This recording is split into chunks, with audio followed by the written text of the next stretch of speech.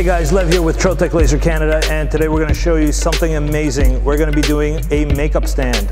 So we've actually combined three elements. We've done laser cutting and engraving, UV printing, and acrylic bending. So the first thing that we did was take a full sheet of 8mm thick acrylic, which is 24 by 48. We put it inside our SP500 200 watt laser cutter. We cut the main shape that we wanted out of the base, and we also cut the holes for the standoffs.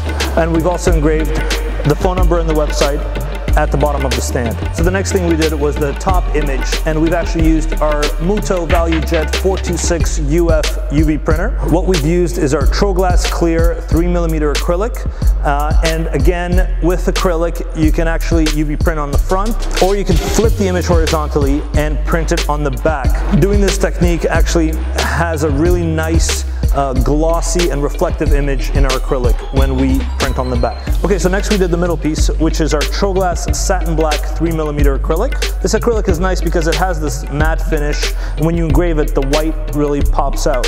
For the title here, we used Troglass Frosted White and Troglass Satin Red as well.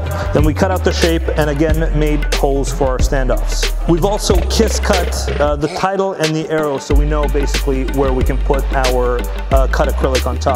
For these, we had 3M adhesive put on the back, and we just take that off and then glue it on the main piece of acrylic.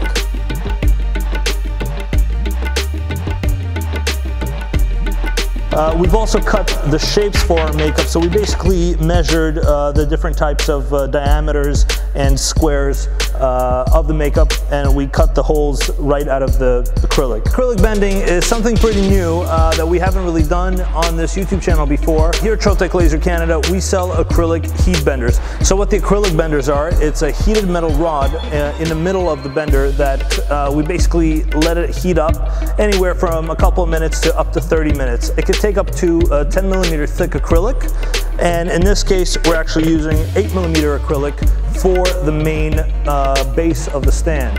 So we heated this piece of acrylic for about 10 minutes, and then all we did was bend the middle part from the base and then the top part over.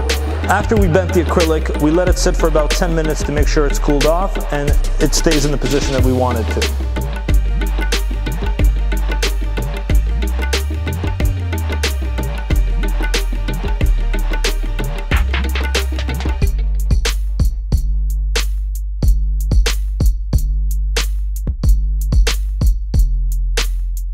So we took 6 standoffs, we basically bolted them to the main piece of acrylic, and then we added the black satin and the UV printed acrylic on top. Finally, we just added the makeup to our stand, and basically we're good to go. So by combining these 3 elements, you can make virtually any type of point of purchase display you can imagine. Thanks for watching this video.